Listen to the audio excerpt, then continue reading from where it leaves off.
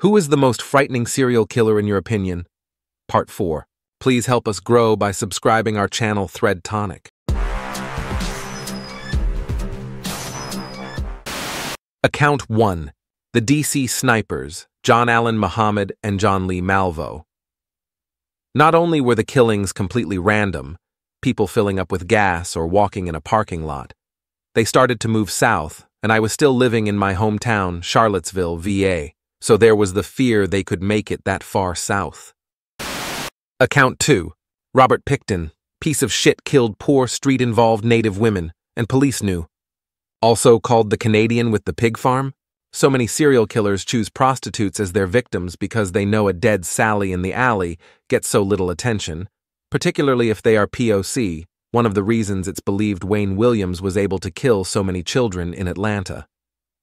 I remember reading one of the profilers of the Green River Killer got angry with a detective because he referred to one of the prostitute victims as NHI, no human involved. Sex workers may have their own problems, but no one deserves to die the way Pickton killed them. Account 3. There was a super interesting Unsolved Mysteries episode years ago where they posed a theory that the Unabomber and the Zodiac Killer were the same person, Ted Kaczynski. Seems way too wild to be true, but there are some startling coincidences that are hard to ignore. Two separate true crime researchers, I don't think they were actual police investigators, who came up with the same theory, completely independent of one another, and eventually met and compared notes to find a lot of information that lined up. Some things I remember from the episode for those who don't want to watch or don't have Hulu, so spoilers below if you plan on watching the episode.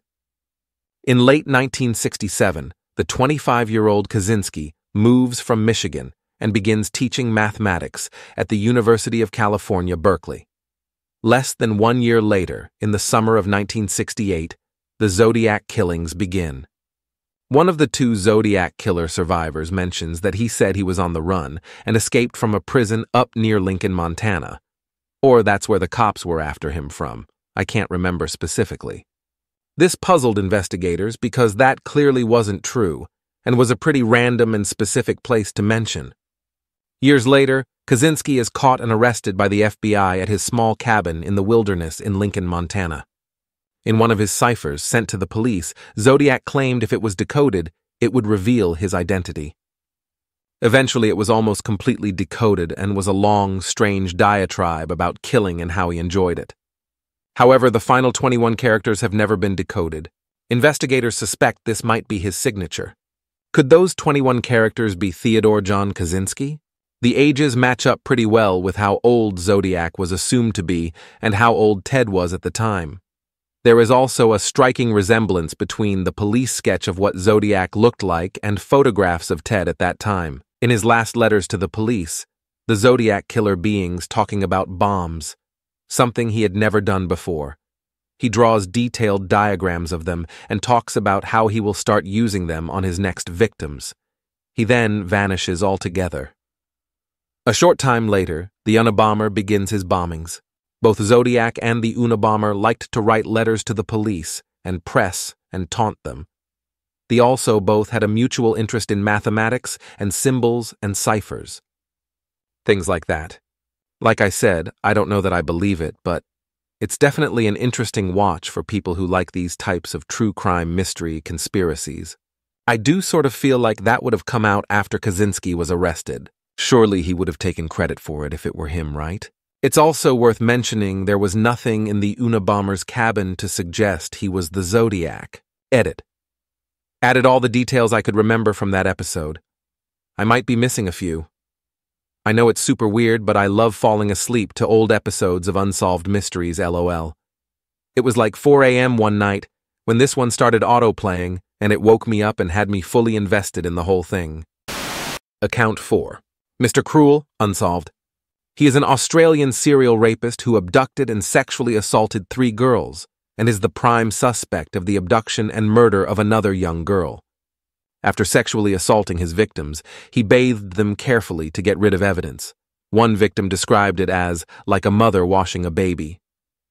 In one case, he took a second set of clothes from the girl's home to dress her before he let her go. This case makes me feel so uneasy. Account 5. I just finished Mindhunter the other day, so this question is interesting. It would be the killer of the Atlanta kids. Yeah, they arrested Wayne Williams, but he might not kill all of them. The case was never solved. Terrifying. Account 6. Even Millat. That MF just came off as a good-intentioned Aussie bloke giving a lift to a foreign hitchhikers, which then he literally brutally murdered in a forest. There's so much uninhabited land here in Australia. The population only takes up 5% of the total land. Freaks me the fuck out to think about all the dead bodies that were never found and never will be found. Account 7. I remember watching a documentary on Bundy, and they mentioned that he had the type of face that could look very different, depending on what kind of beard, or haircut he had, or how much weight he had gained, lost. They showed a collection of different pictures of him, and it was uncanny. The guy was like a chameleon. It blew my mind that they were all pictures of the same guy. Account 8. For what it's worth, Leonard Lake and Charles Ng are the serial killers who disturb me most. I find the addition of torture, mutilation, and violent rape to murder to be particularly disquieting. Leonard Lake committed suicide soon after his arrest. Charles Ng is serving life on death row in the Big Q, San Quentin. He has displayed no remorse. They also had videotapes of the enslaved woman rubbing them down and crying.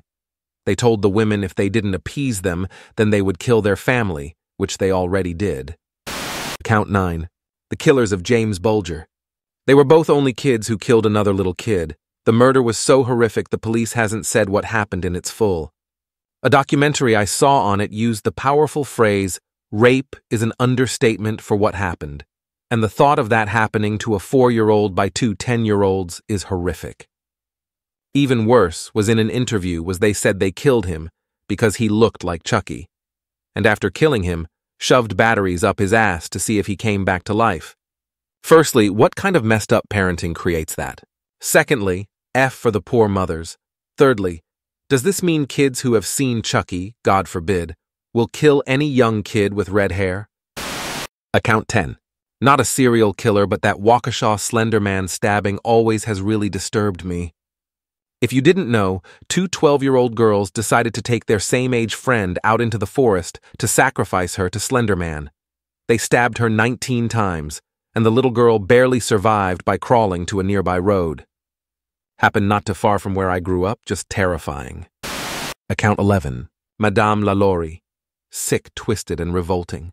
She was the one in New Orleans, a wealthy woman who was torturing and murdering slaves in the most sadistic ways. Agreed, and another who got away with her crimes, not only at the time, but that so few people now know about what she did. They should make a movie about her. Maybe change just the ending so she gets her just desserts in some cinematic and crowd-pleasing way. Account 12. Ted Bundy was my mom's study partner at law school. She was tipped off by a professor that he was being investigated. After he was arrested and escaped, they found her home address in his jail cell. I think she was saved because she lived at home in a big house with a big family instead of in the dorms. Obviously, it freaks me the heck out. Edit. The other crazy part to the story is after the professor told my mom stay away from Ted, she left the room crying and ran into my dad, who she knew a little. He saw she was upset and took her out to calm down. And that was their "how I met your mother" moment.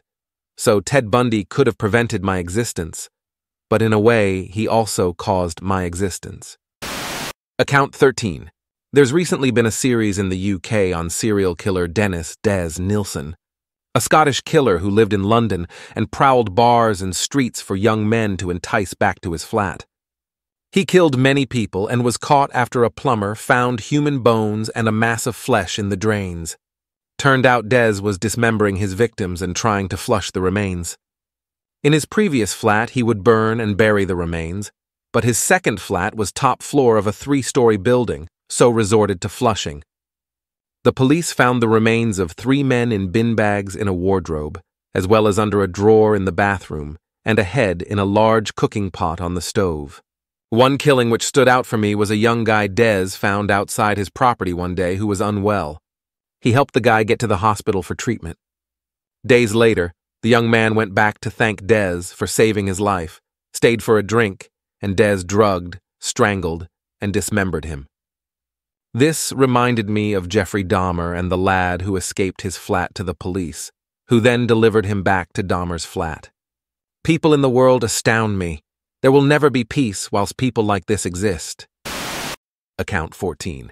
I just recently learned about Nathaniel Barjona, easily the most disturbing criminal I've read about. Today's modern-day Albert Fish. Barjona's interest in crime began when he attempted to strangle another child when he was only 7 years old.